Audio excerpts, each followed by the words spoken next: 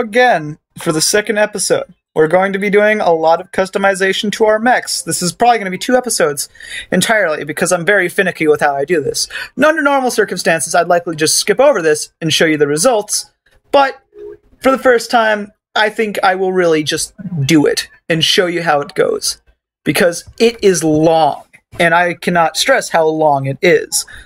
We're going to be starting with Chimera 6, which will be renamed. What we're going to be doing is it has a firepower state, which amalgamates everything in this and says how good it is in comparison. The armor, we're going to be looking at the armor stats. This is the armor that you have. Each of these, there is one piece for everything. This is a separate piece. This is a separate piece. This is a separate piece. This is a separate piece. This is a separate piece. This is a separate piece, and this is a separate piece for a grand total of 9. This means that different parts of your mech have different healths. It's almost like a giant group of cells. If one cell is damaged, the rest can move on.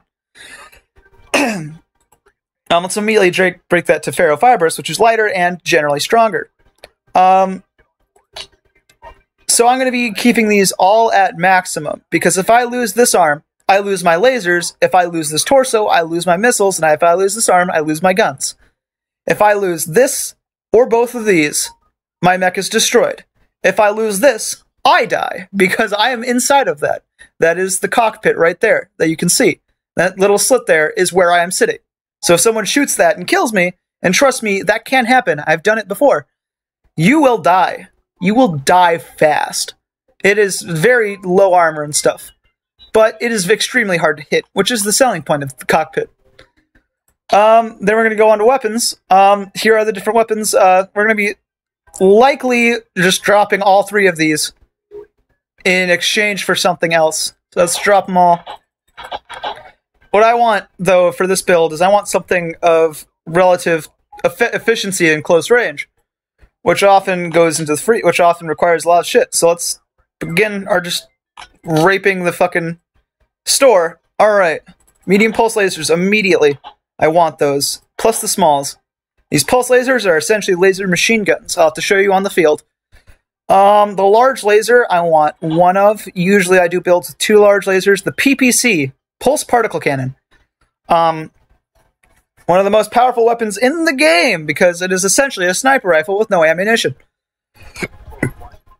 That's what I would equate it to. And I want to get one early on because I have a build for that I might end up doing, though it's doubtful. Next, we're going to be moving into the SRMs. I'm going to likely be purchasing 2 SRM6s and 2 SRM4s.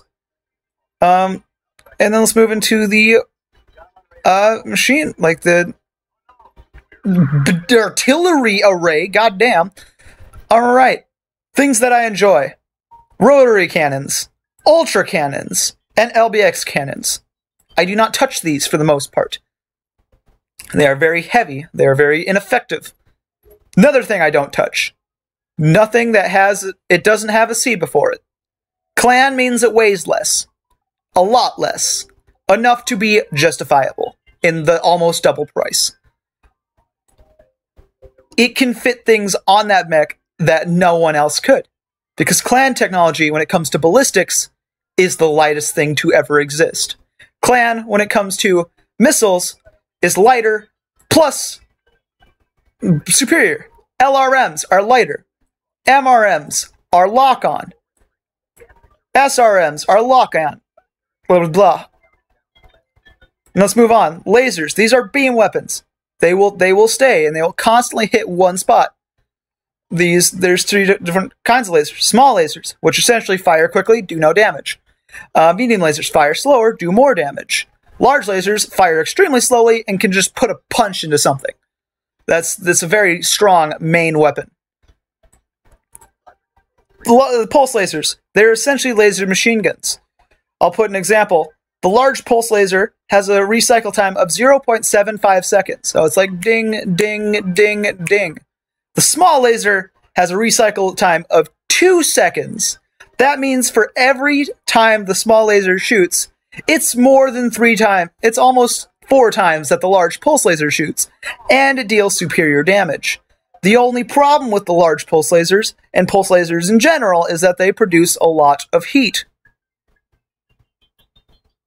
within a short amount of time.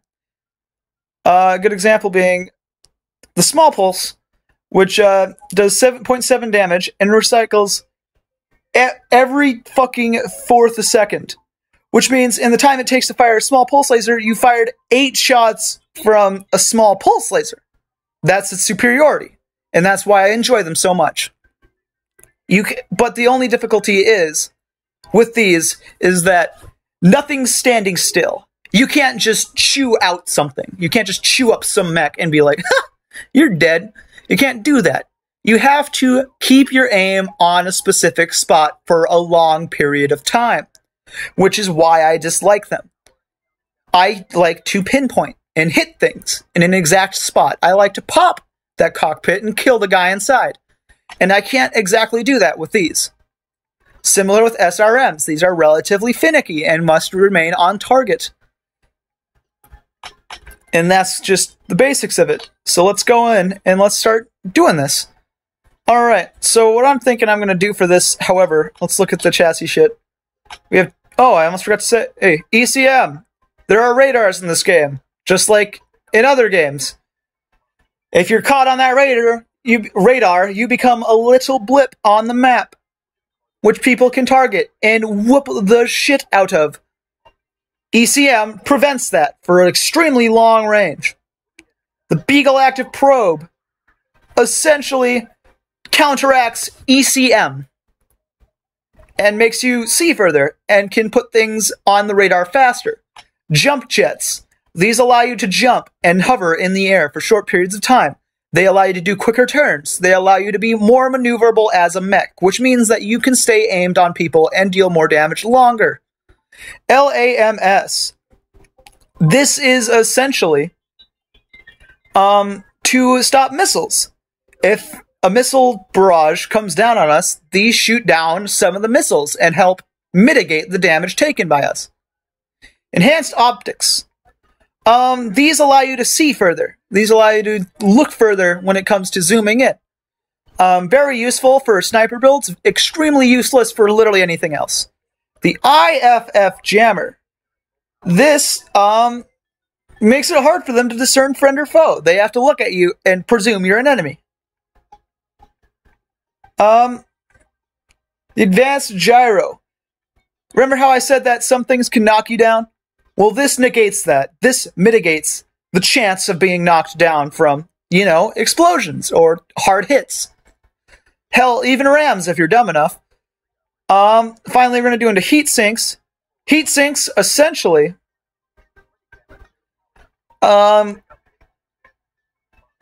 keep you cool. Things will cause heat, and that'll make your mech hot, and that'll shut down your mech because it's overheating, which is a fucking pain. It is scary when that happens. Don't let that happen. Top speed. This is dictated by an engine, which you can change, and it changes the weight up here, as you can see.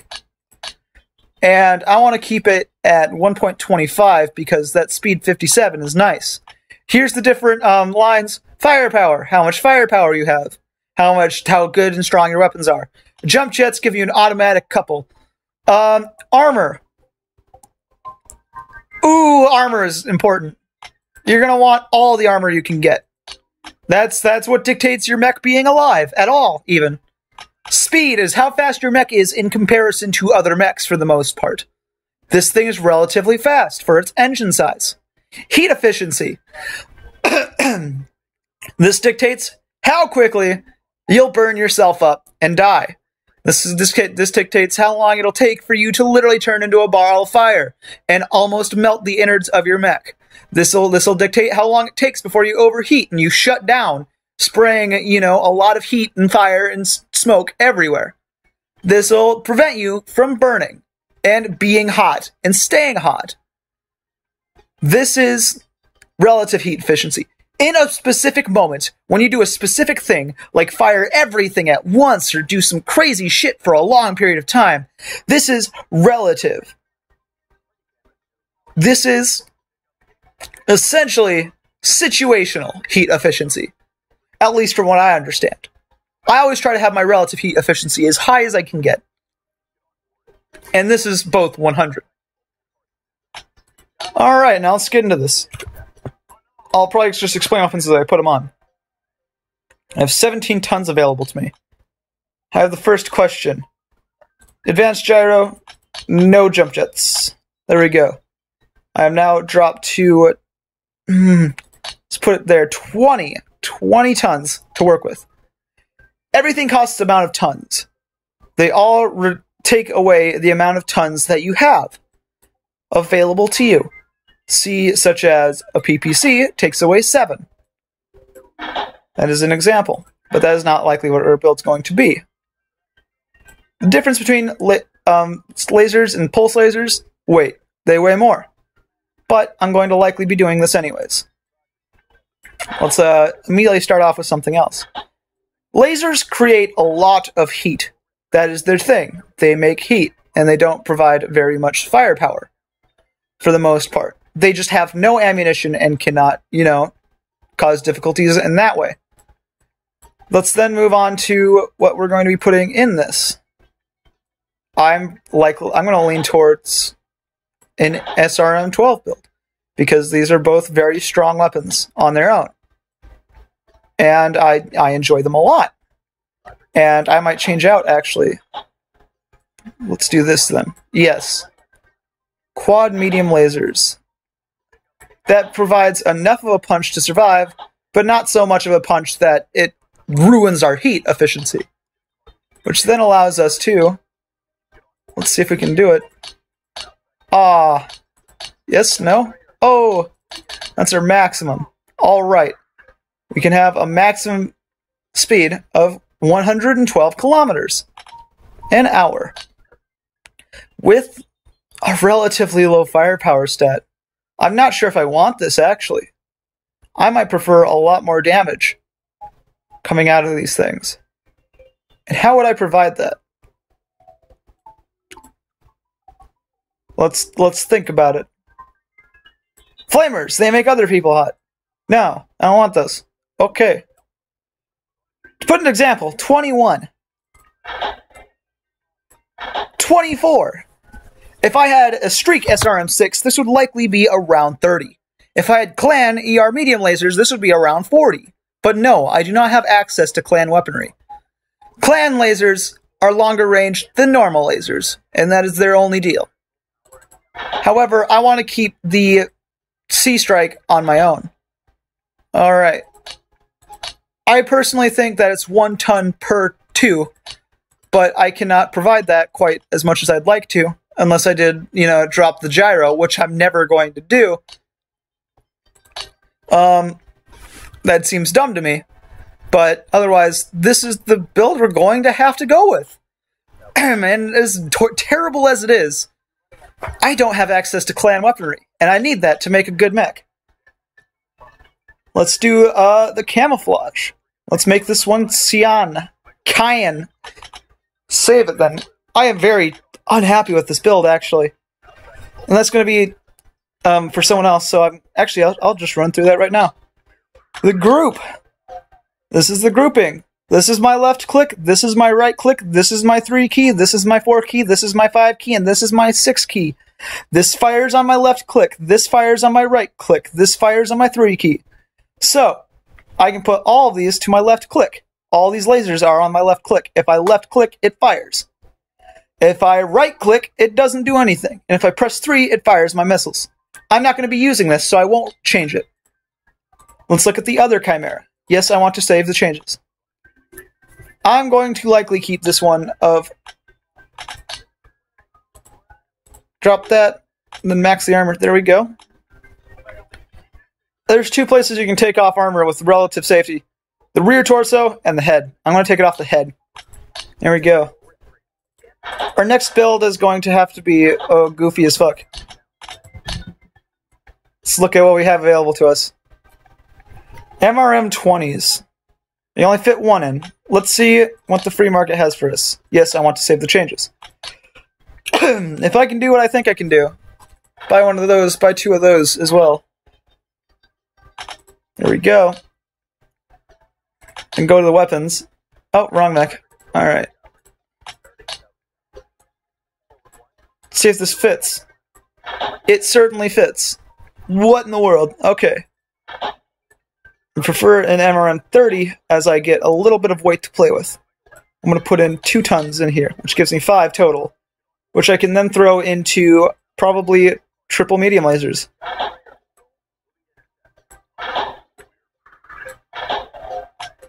And then drop the jump jets.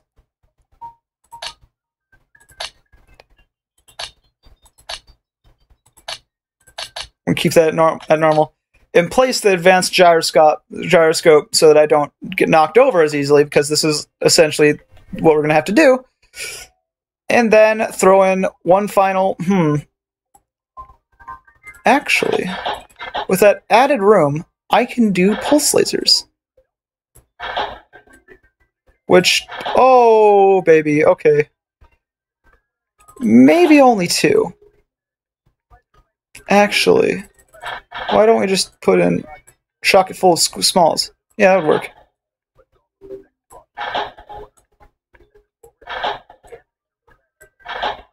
There we go. And then just throw in a little bit of heat efficiency in there. And then possibly just one more in there. These are really poor builds, honestly, but I'm just skimming through them right now.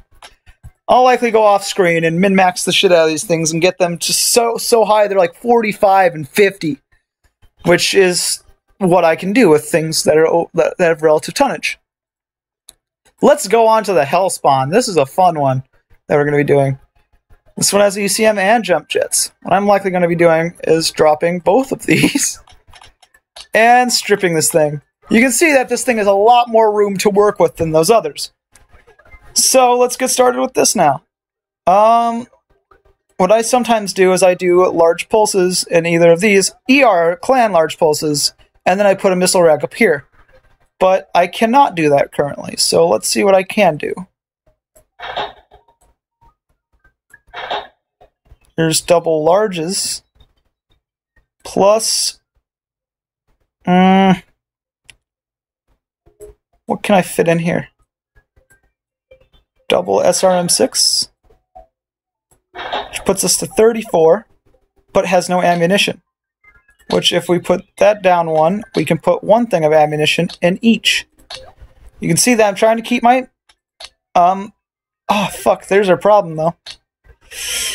Ooh, boy, that's gonna suck. We don't... We have to make this work, because this is gonna be a lot better. I'm not going to bring it down any further than that. What happens when I max this? It goes to 40. 50. I do not want to have any extra, stuff. I might just put in a small laser in there. I do not like that I have low speed on this because it's not as fast as the other mechs, and thus it'll be left behind. Unless I use it myself. Which, I'm going to name it, I'm going to put it Sion again. Dunyan rings. Alright, that puts it to a firepower of 36, an armor of 45, and a low speed stat and relative heat efficiency. Let's go to the Raven now. This Raven is going to be goofy as shit. Let's strip this thing and look at what we have. Armor, ferrofibrous, everything's good. Let's look at its engine rating. I want 1 more. 2 more, 3 more, 4 more. Okay, we can go pretty fast on this thing. I don't know if we want to, though. Oh my goodness, that's a bunch of shit we don't need. Never mind. An IFF jammer, who cares? Beagle active probe, we don't need that, you're not scouting. And ECM, no you do not. I would prefer if you had LAMS, because you're going to get missiled a lot, though.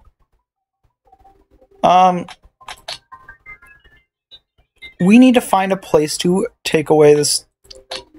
Well, this one has... See, a lot of these light mechs have a lot more room than the medium mechs. Let's say this. See, this doesn't even have... Essentially, it has the same amount as this does, but this is lighter. Which means this thing has far more room. Let's see what we can put into it.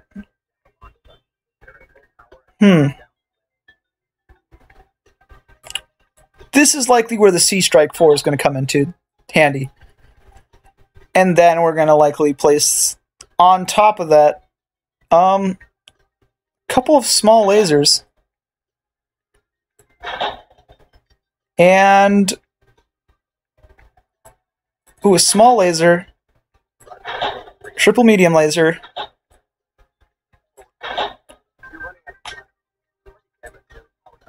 And then throw an SRM-6 on there. Which then puts that to a triple medium laser, single small, and is double C-strike. Which actually, if we replace with this, there we go. Now that's lower, but technically, if this was all clan, it'd be fucking extreme. It'd be like 35. Which shows just how little stock they put into Inner Sphere tech. That doesn't give us much ammo for these SRMs, though, which we need to figure out how we can get that. And I can't really think of a way, unless I take away LAMS, and then take away that small laser, and instead put in ammunition. Which does not make it very efficient, and I don't like that idea. But I might have to go with it.